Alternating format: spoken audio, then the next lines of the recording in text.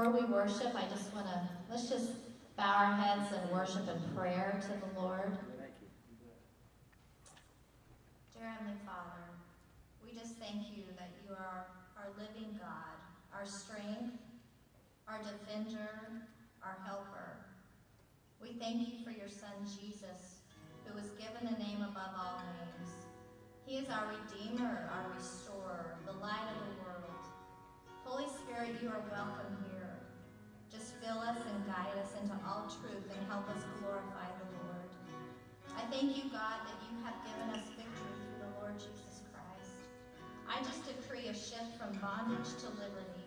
I decree that we are shifting from oppression to glory. I hear the sound of marching troops of heaven, and I hear the sound of revival and awakening. Power from heaven is flowing to us and through us, Lord Jesus. We just thank you in Jesus' name that all enemy resistance in the natural and the spiritual realms be shattered. The Lord Sabaoth, the Lord of angel armies, is on our side. We will win by the blood of the Lamb.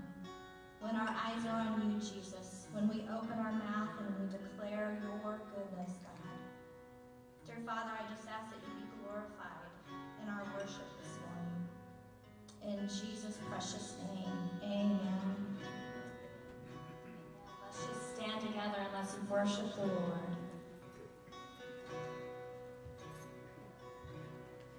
There is power in the name of Jesus. There is power in the name of Jesus. There is power in the name of Jesus to break every chain, break every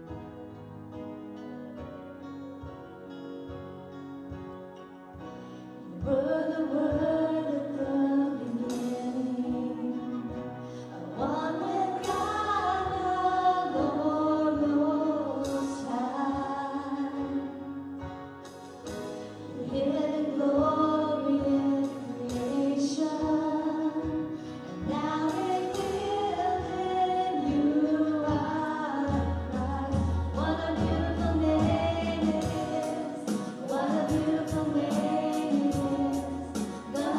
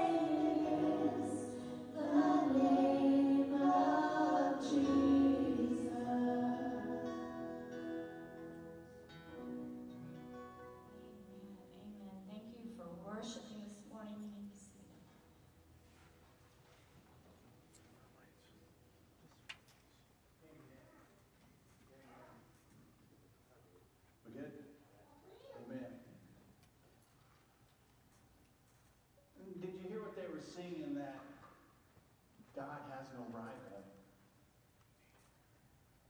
Nothing can stand against the kingdom of heaven. Nothing. And because nothing can stand against God, the Father, the Son, and the Holy Spirit that lives in you, you have no rival that you can't defeat yourself through Jesus Christ. Amen? I'm glad you're here today. I see my family. I see my brothers and my sisters here today. I see my family from across the street. I love you guys. If you guys, and he's not asking for this, but if you've seen the man that carries the cross from Washington to Great Bend and around town, he's carried it in Houston, he's been out to California. This is Ken. He carries the cross to remind people that Jesus Christ is their Savior and what he did.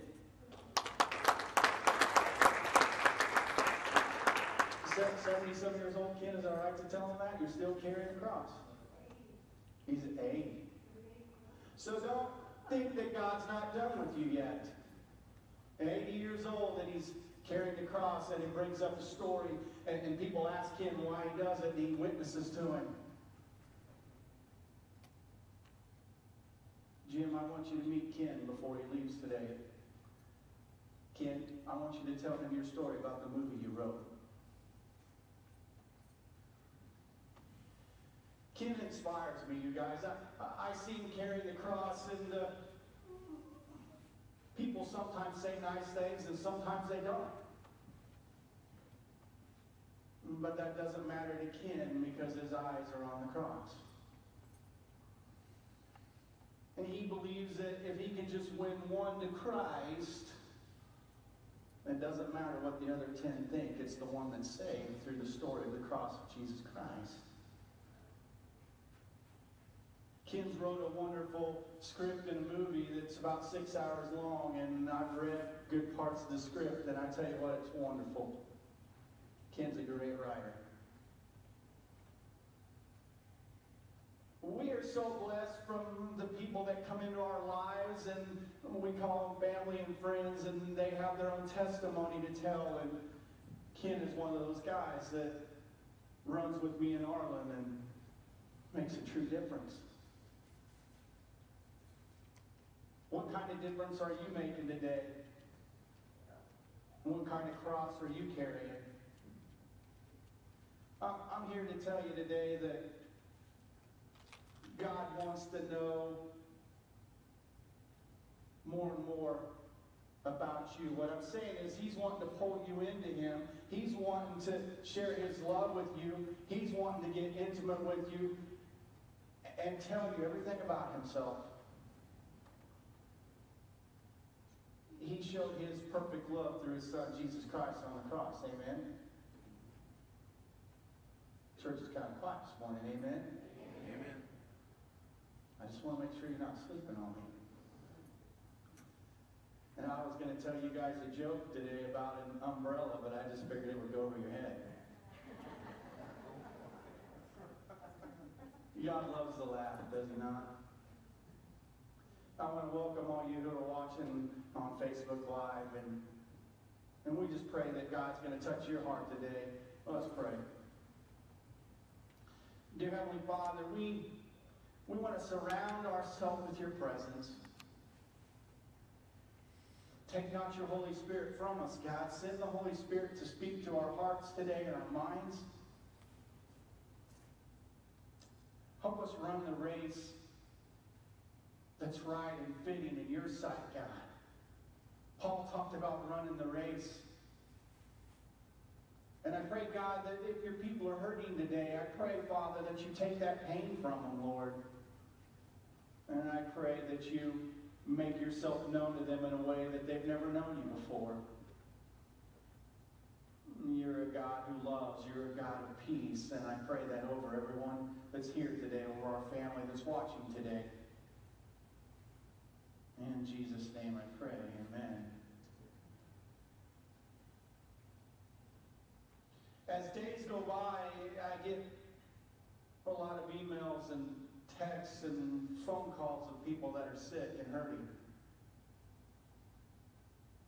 And sometimes I just drop to my knees and say, God, mercy, I give. Our heart breaks for people when they're sick, and you pray and you pray and you keep believing and you keep speaking and asking God, heal our land. Heal those people from that cancer. And I don't want us to blame God for things today. If things are going on in your life today, it's not God's fault. God's the answer, amen? God knows what's going on in your heart today. Troy doesn't, but God does. God knows if you're suffering pain some in your physical body. He knows in your spiritual body if you're suffering and you're lacking. What I'm saying is that don't quit asking God to heal you. Don't quit asking God to build your marriage up. Carrie and I were talking about marriage yesterday, and I don't want to ever come across as a guy that's got it all together. If I don't tell you guys the truth, then I'm failing you. Do Carrie and I ever have arguments? Yes, we do. Does Troy fall short when it comes to his marriage? Yes, I do. But then I think of the one who doesn't fall short. His name is Jesus, and he lifts us up, and he makes everything new. And Carrie and I were having this great conversation, and we were building our marriage, and we were working on it. And the point is that if you're not adding and spending time in your marriage, you're missing what God truly has for your life. If you're dating someone, your significant other, you want to spend extra time with them, you want to get to know them, and it's all about building a relationship. Somehow we get so busy in life that our relationships go the opposite direction, and that's often what happens when it comes to Jesus.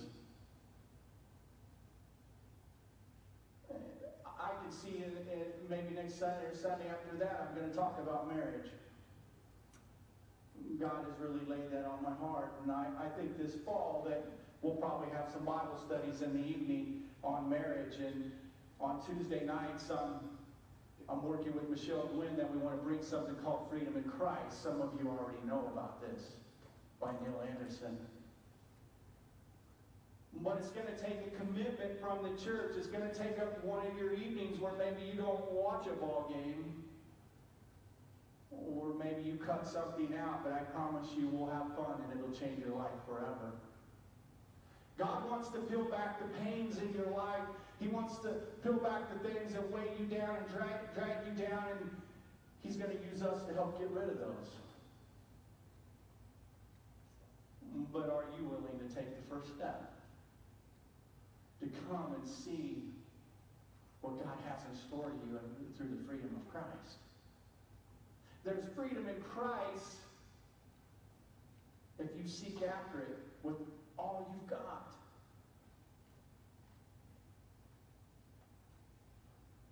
I feel weight in here this morning. I feel weight that life is pulling people down in ways that God wouldn't have and God wouldn't allow, but the enemy is throwing them at you, and the weight is almost at the point where you can't breathe. Maybe it's somebody listening, but God feels your weight today. God said, cast all your cares upon him, for he cares for you. God wants to set you free. Whatever you're holding on to, God says, give it to me, and I'll give you rest. I'll give you the peace and the assurance that you're seeking and looking after. That's our God. The title of today's sermon is Don't Let Your Mind Run Wild. Is anybody's mind ever all over the place? Every day? So I Googled this. I didn't come up with this. But supposedly somewhere around 70,000 thoughts cross our mind in a day. So let's just say it was 20,000 thoughts cross our mind in a day. That's a whole bunch. What in the world are we thinking about? No wonder we get depressed at times, because I don't even know how our mind can compute things that fast, let alone. But you know what? what your mind's thinking about and the wheels are just turning, your heart's taking it in. And what comes out of a man's mouth is in his heart, but it starts in your mind, and what we think about goes to our heart. If we hate somebody and we're constantly thinking about that situation that they wronged us, it's going to your heart. Somehow we got to change our thought pattern, and Paul said to take every thought captive. Every single thought take it captive. So if there's 70,000 thoughts, if there's 20,000 thoughts, then that's a whole lot of captive. How in the world are we going to do that? Through remembering that Jesus Christ can set you free. Jesus wants to set your mind free today of the things of the world. You know, I just want you to, as I often say, sit here and relax. The air conditioner's on. When we're social distancing, we're good. There's nothing to worry about. For this little while, just take in some rest and some comfort and pray that you live in the Spirit and not in the flesh. Allow the Holy Spirit to consume you and speak you. And whatever you've brought with you today from the outside, let it go.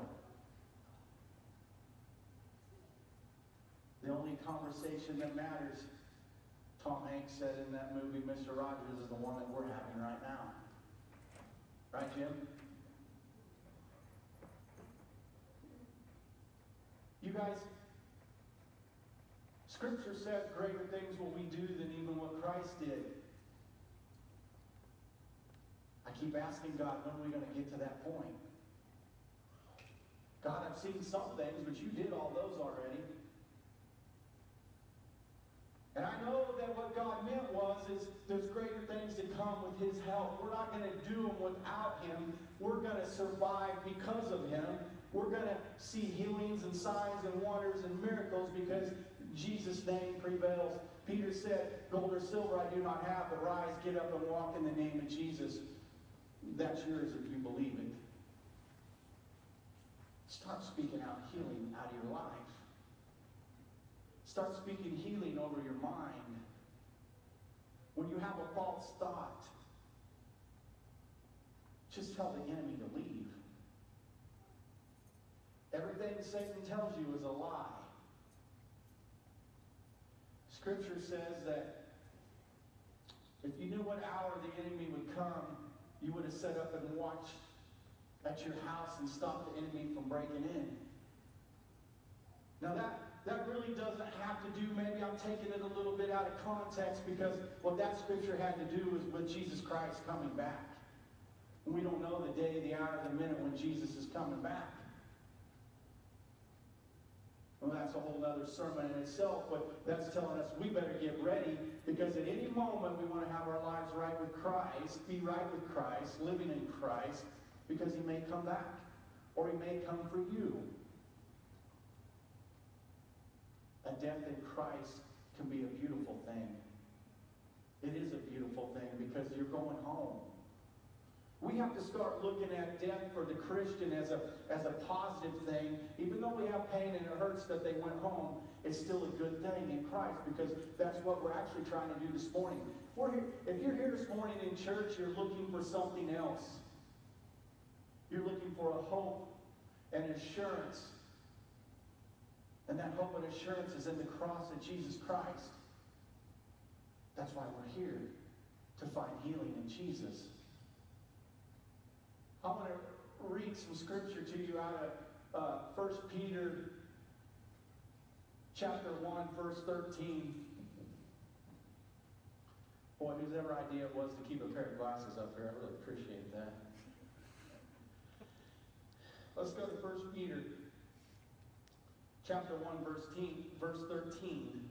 It says, therefore, gird up the loins of your mind. Be sober and rest your hope fully upon the grace that is brought to you at the revelation of Jesus Christ. Therefore, gird up your loins. What's it mean when it says to gird up your loins? It means to tighten up your belt. Back then, they wore what they called tunics, or it's a long robe. It would almost look like a man was wearing a dress today if he wore it. But whenever they went to do hard labor or they went to battle, they pulled their tunic up and they tied it in a knot or they put a belt around it and it looked like they had shorts on. God's saying that we need to tighten up our belt. We need to tighten up the way that we think. And then it says to be sober-minded. You're going to look in Scripture, and a lot of times you find that word, be sober-minded. It doesn't mean anything to do with alcohol. It doesn't mean being drunk. The meaning of sober-minded is to be free of intoxicating influences. Don't allow your mind to be drugged down by false negatives and sin and influences that the enemy brings in. Be sober-minded. Be free of intoxicating influences. That's what that means. Don't let your mind be under control of a dangerous outside force. Did you hear what I said, church? Don't let your mind be out of control. Because there is a dangerous outside force trying to get into your mind. How often does the enemy try to get into your mind? He comes to kill, steal, and destroy. He's working at it every second. If he can get something in there, then it goes to your heart. And then he's got a hold on you. And that's where the freedom in Christ come into play. And will set you free this fall. But in the meantime, we got to run the race of our mind and start changing the way we think. Start changing what we watch. Start changing what we listen to, because your ears and your mind are taking all these words and all these things in that are being spoken over you. When I heard Pastor Dave one time, he said, Troy, Carey, be careful who you allow to pray over you. What did he mean by that? Be careful about what a person is speaking over you. Do they fully know Jesus Christ, or are they a false religion and they're laying hands on you and speaking junk over you? Be careful who you allow to pray over you. Does that make sense, church? Amen. Make sure that the person that's praying over you has a deep, committed relationship with Jesus Christ. Make sure that person is filled with Scripture. Turn over with me to 1 Peter chapter 5, starting with verse 5. 1 Peter chapter 5, starting with verse 5. It says, likewise, you younger people, submit yourselves to your elders. Yes, all of you be submissive to one another and be clothed in humility. God resists the proud but gives grace to who? He gives grace to the humble. God has another gift for you, and just like last week, it's grace. He gives grace to the humble. Verse 6. Therefore, now what's that therefore? It's wanting you to look back and show, because God gives you grace.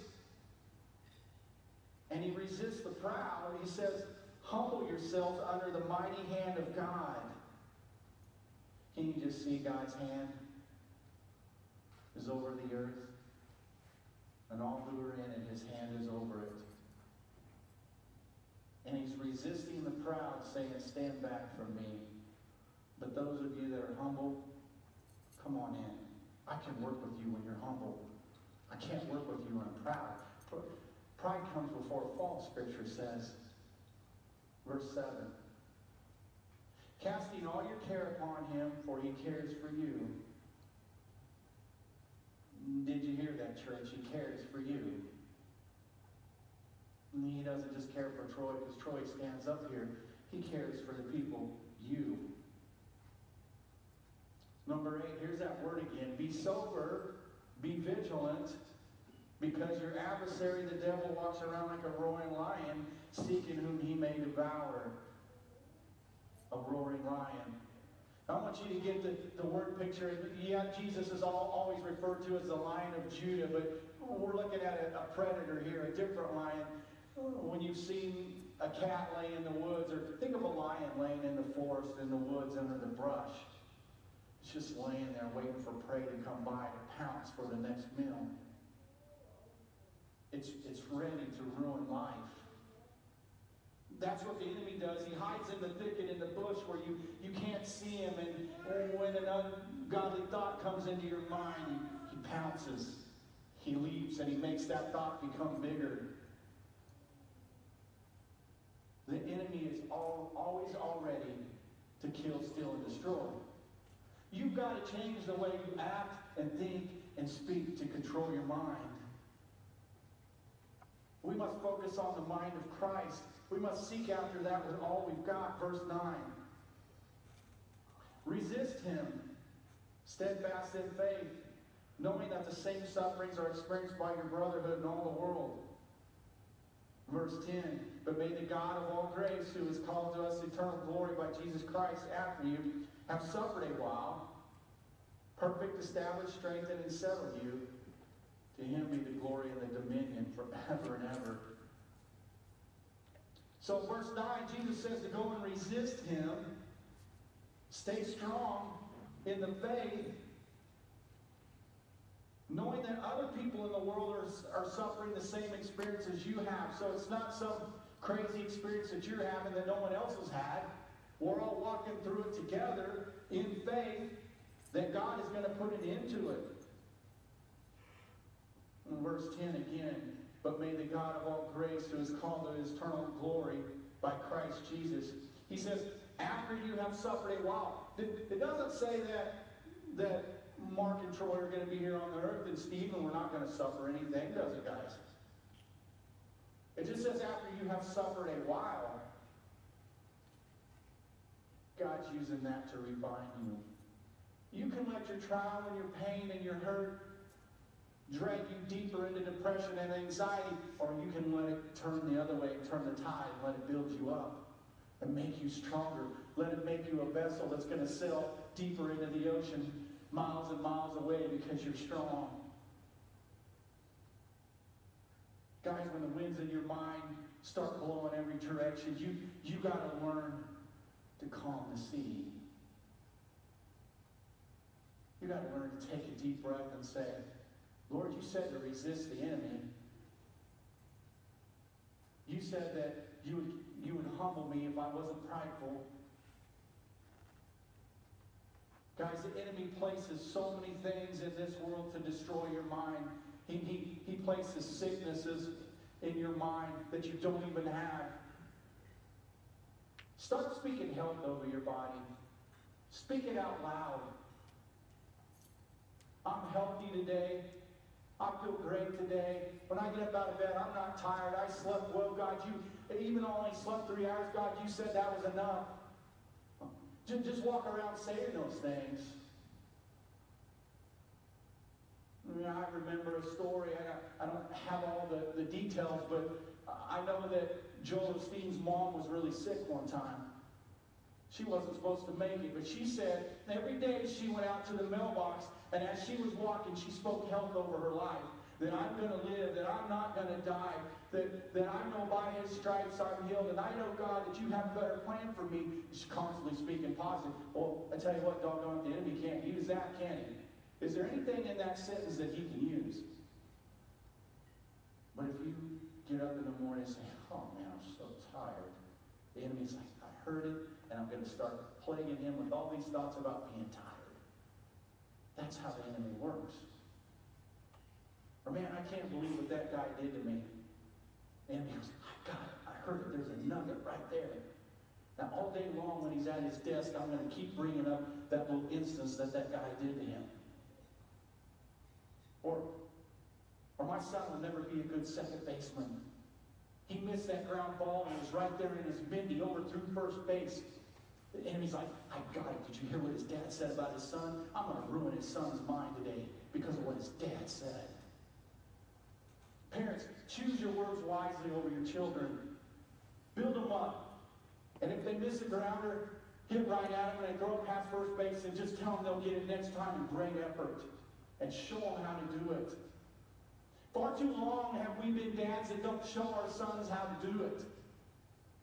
We don't show them that they need to set their alarm clock and get up in the morning and pray. We don't show them that how to open the scripture and read it. We don't show them how to catch a baseball anymore because we're too busy.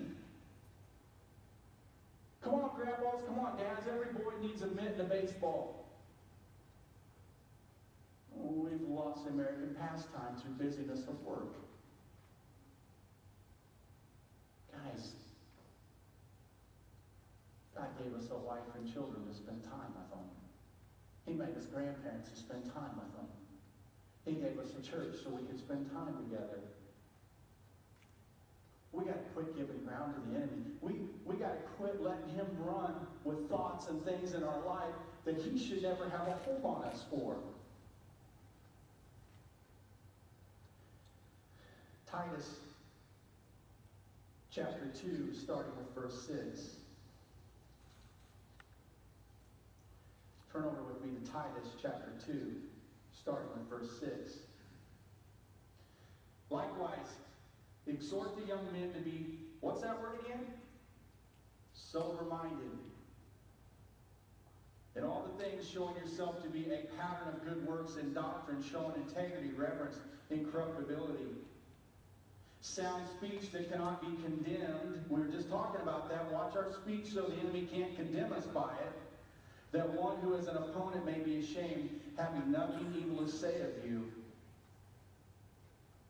Exhort bondservants to be obedient to their own masters, to be well-pleasing in all things. Not answering back. That was verse 9. I know Ryan didn't have that. You guys, in verse 8, it talks about having sound speech. I was just talking about that. The Lord was talking about that. The enemy wants to condemn us through the words that we're choosing to say. Verse 7, in all things showing yourself to be a pattern of good works. We all go to work and we follow a certain pattern. If we're sowing, we're following a pattern. God's saying, Paul's saying, Titus saying, follow the pattern of good works. Do what's right in the sight of the Lord. Sober-minded. Don't let intoxicated influences continue to dwell on your mind. And I was blessed this week. Eric had sent me an email about Jim Ryan getting the Medal of Freedom from President Trump. Of course, being a long-distance runner, I'm a huge fan of Jim Ryan. But there was something I didn't realize to the extent about Jim Ryan. He is such a godly and Christian man. He went from being America's greatest distance runner to a congressman.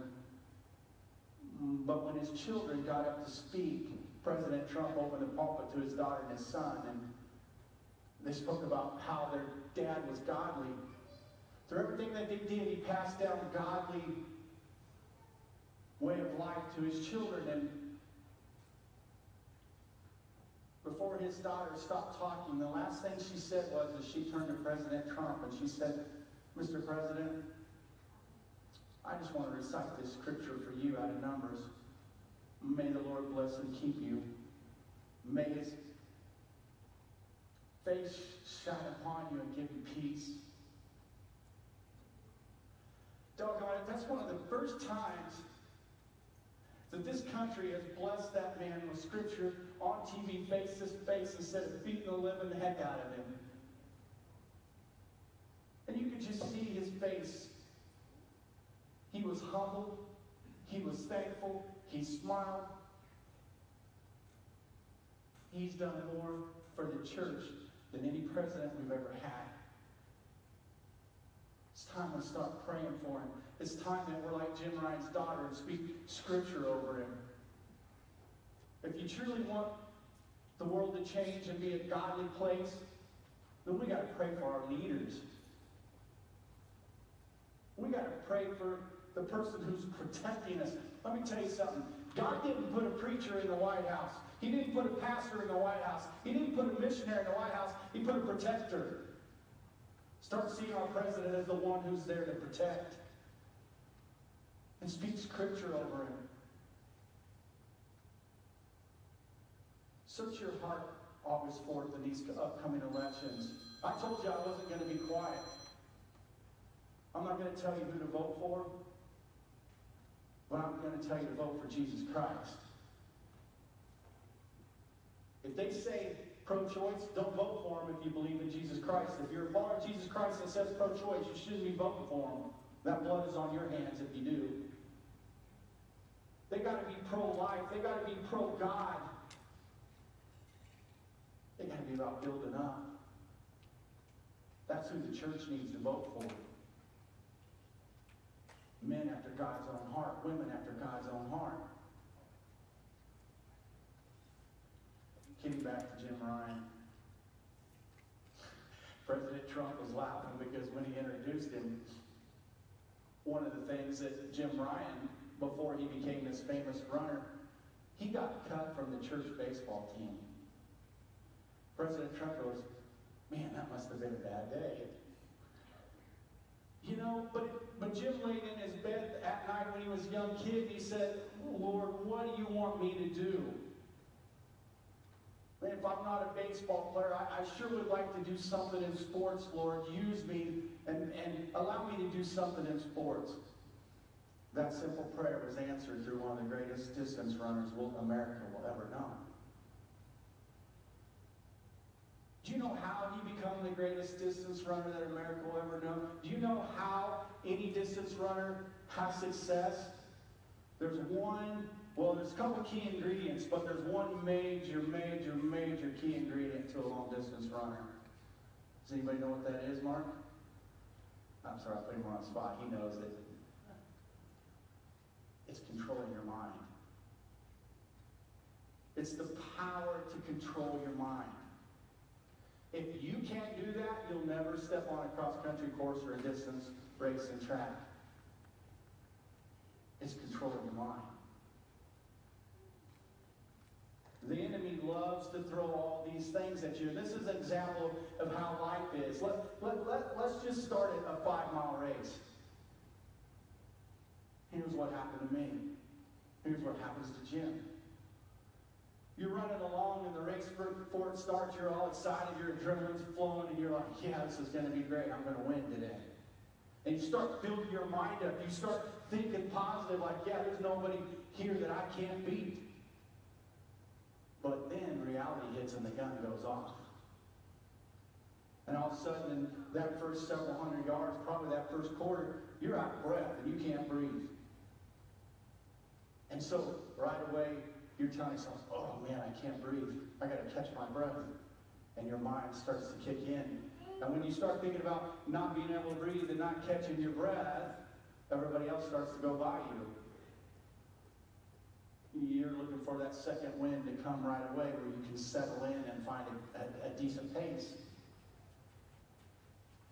During the course of the race, your mind, and this probably isn't even the enemy, but at some point in real life, sometimes we just constantly think of things on our own that we shouldn't be thinking about that are negative. And then the enemy adds to it. But then you're like, oh man, my side hurts. I got a side ache. Oh man, are you telling me we're only half done with the race and I got another half to go? All these thoughts keep running through your head, and you're just fighting them, and then you look over to the guy beside you and he's smiling at you. And you're like, shut up. All these things keep attacking your mind. But then you start to say, you know what? I'm half done, and the best half of my life, the best half of this race is yet to happen. Hey, you know what? I caught my second win, and I'm still with these guys. You know what? We just crossed that section, and that's the fastest half mile we've ever done. And you start thinking of all these things. And then you look down, and you see the guy beside you, his shoes untied, and you start going, man, I hope he trips on that and rolls, and 3 other guys fall with him. You start thinking of all these things that are positive in your mind that might go your way. It's true. I had a race one time where we were in a relay. And we weren't the fastest team out there on this relay. I was actually a long distance runner running the 100 meters because they didn't have nobody else to do it at that time. But the team that was beside us and we were at the lead meet was really fast. But he dropped the baton and it landed in my lane and bounced, and I kicked it in stride clear across the track. Guess what? We won. Sometimes things go your way. you're looking for all these things to build your mind, to get the advantage. And that hurts, and I'll never be able to finish, and I can't do it. Start to leave your mind when you start to think positive things. I used to get up early in the morning before college, and it was about 7 miles into town, and I'd get up early, I'd set my alarm clock, and I'd run in and wake Carrie up by her bedside. She was all I was thinking about while I was running that 7 miles, and that made it easy. But do you see what God's doing in life? He wants you to think on Him. He wants you to think on heavenly thoughts, and when the pain comes in and the hurt comes in, God's saying, take every thought captive and change your mind.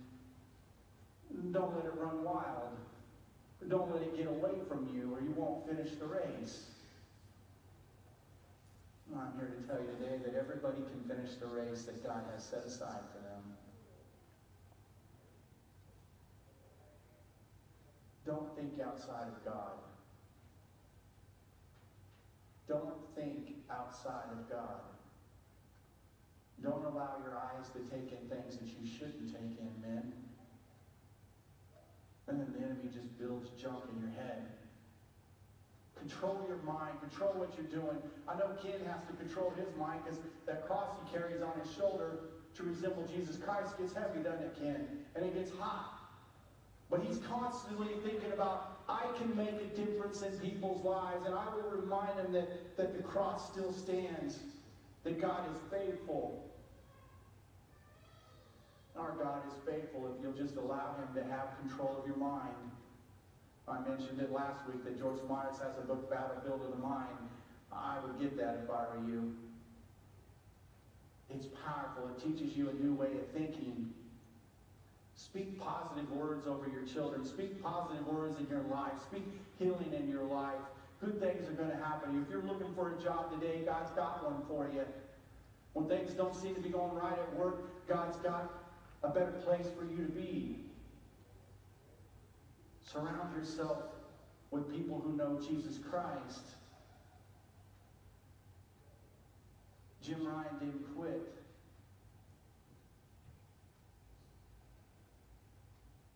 I used to tell Terry, boy, I thought I was something in college because we'd run 70 miles a week. In that video, Jim Ryan said he ran 100, and I said, oh my. Somebody's always doing what they should be doing. Somebody's always doing more.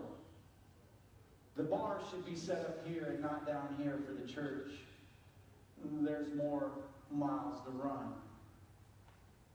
But the church has got to get control of their mind. The church has got to get on God's terms and not live in the flesh, but live in the Spirit. In Philippians, and I want to end with some of this.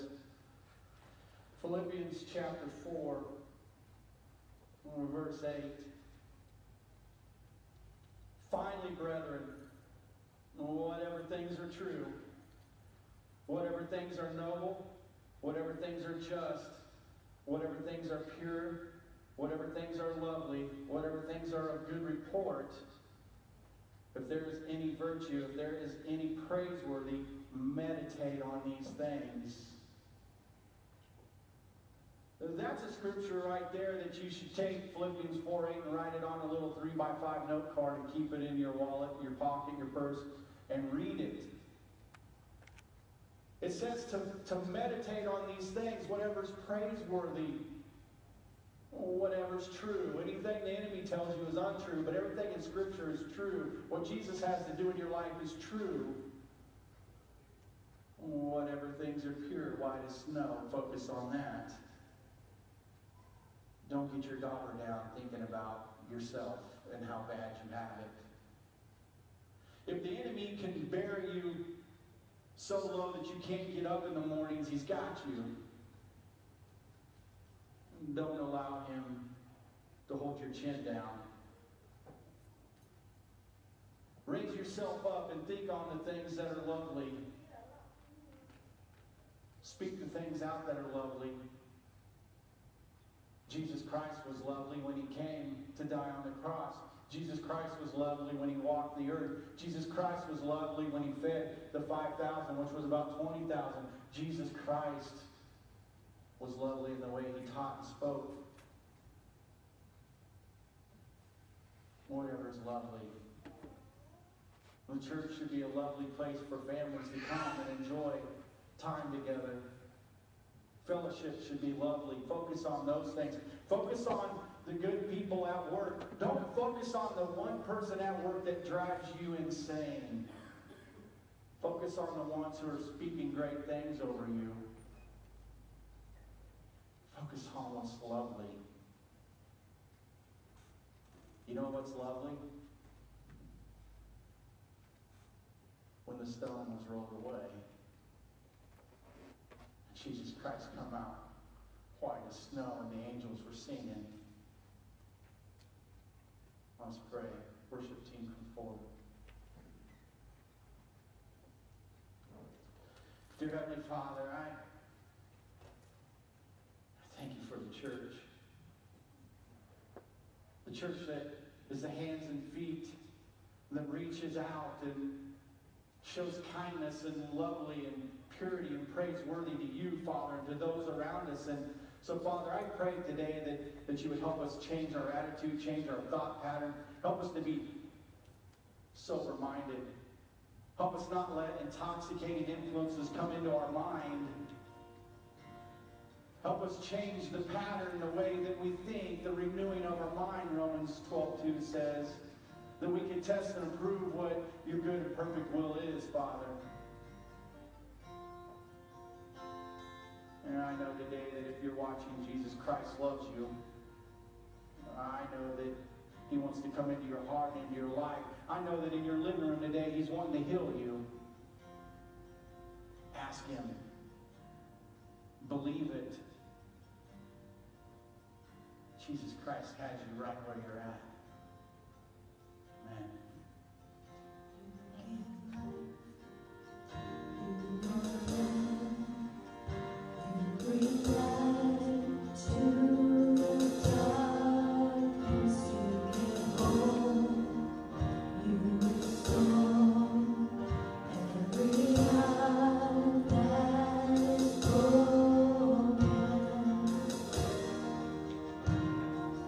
Hey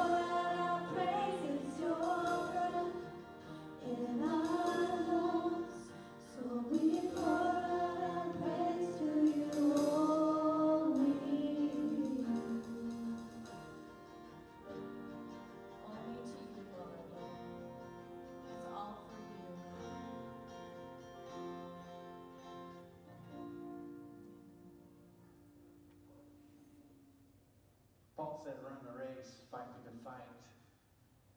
Whatever's praiseworthy, meditate on that. God's breath is in your lungs. If you've allowed Him to live in you, if you allow Him to grow in you, His very hand wants to reach out and touch you today. And I want everybody to close your eyes for a moment and just think on what's good and what's right and what's pure. Thank God for something that He did in your life. It doesn't matter if it was yesterday, last week, 3 years ago, 5 years ago. Thank God, first of all, for His Son, Jesus Christ. And then thank you for something else that He did in your life.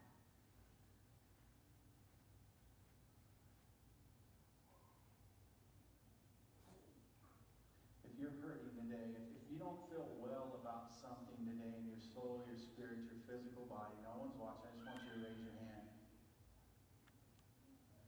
Raise your hand.